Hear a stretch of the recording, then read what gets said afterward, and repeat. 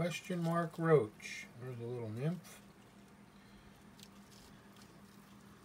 These guys basically bloom about once a year. They'll only live maybe 4 or 5 months, and in that time the females, which are larger, more plump, there's a female, will lay a bunch of egg pods.